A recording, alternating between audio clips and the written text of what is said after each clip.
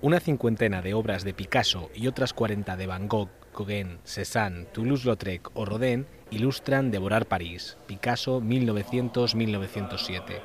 Una exposición que ahonda en la relación del pintor malagueño con la capital francesa y la influencia de esta ciudad en su estilo.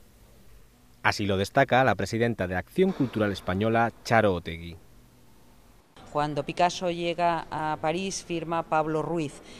Cuando terminamos este periodo él ya firma Picasso, es decir, su propia identidad se ha construido en estos pocos años.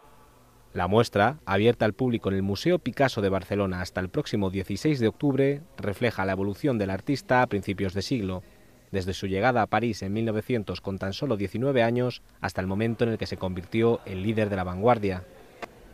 Una mirada diferente al progreso de la obra de un artista que cambió el curso del arte del siglo XX.